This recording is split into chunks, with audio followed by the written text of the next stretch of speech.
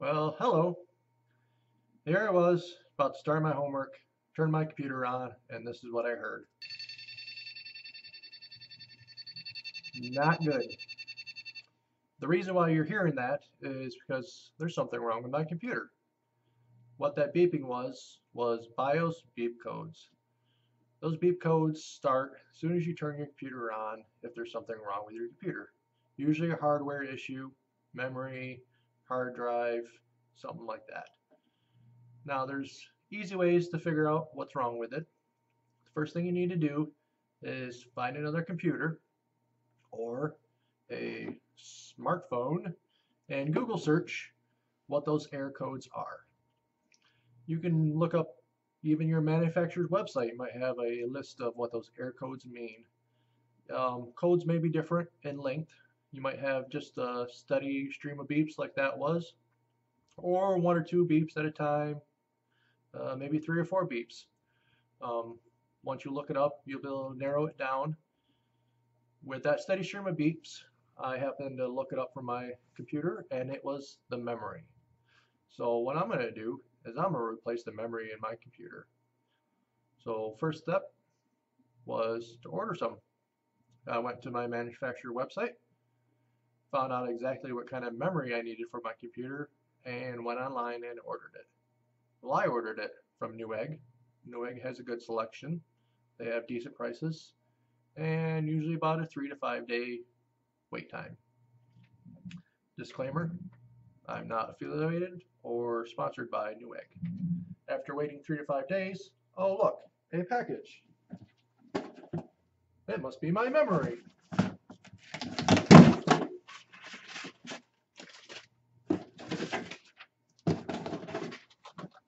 Oh, hey, memory for a PC. So now it's time to change the memory.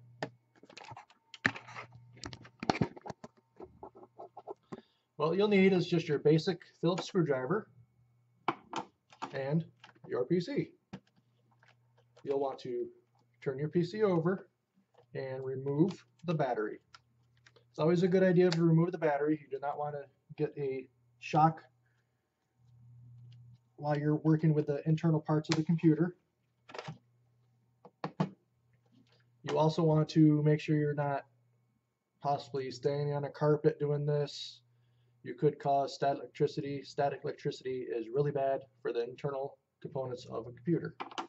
Now that the battery's removed, I'm going to remove the back or bottom cover of the laptop by unscrewing all the screws.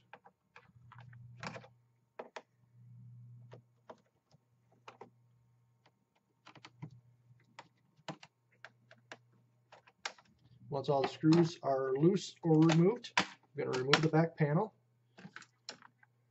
and you will notice that there are two cards, memory cards, in the computer. So now that I know that I not have any static electricity, I am going to push over the two pins and you'll see the memory flopped up. I'm going to remove the memory, and there's two sticks of memory in here, so I'm going to flip that one up. Same thing, remove it. Going to take the old memory. It's useless now, so it's just going to go in the garbage, and take the new memory out of the package. Now that I have the new memory, I'm going to place it back in the PC. You'll see that there's a slot on the memory. This slot will go in the slot for the PC. Just slide it in there and push it down. You hear the click from the two side pins that are holding the memory in. And so this one has two sticks. You put the second stick in, same thing. Push it down, you hear the clicks, and done. Easy enough. We'll take the back panel, place it back in. Now remember, make sure you do not have any static electricity while you're working with any internal parts of the computer. That is not good. You will have a good chance of ruining one of the parts. in the internal part of your computer. Now the back panel's back on, put the battery back in place, flip the laptop back over, and we are going to start it up this time and make sure that it's running, and we're not going to get any beeps, hopefully, if the memory is good that we received from the manufacturer.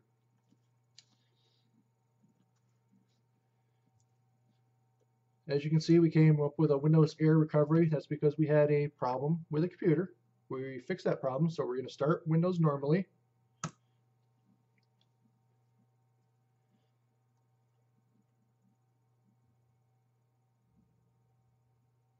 And while Windows is starting, you can look up the error codes, like I said, with any manufacturer website. Usually have the manufacturer of your laptop will have it on their website, or just do a simple Google search.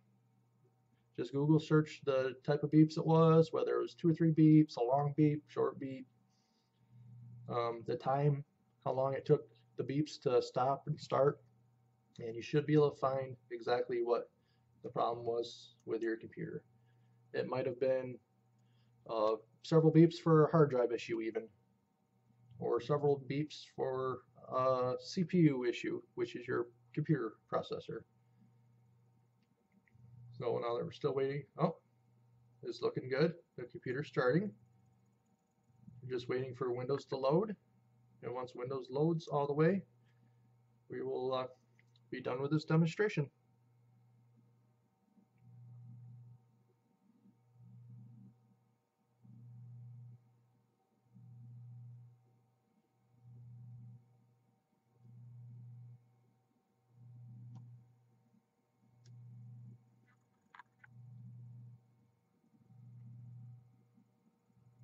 Oh, look at there. The computer is happy. It got new memory and it's working. Awesome.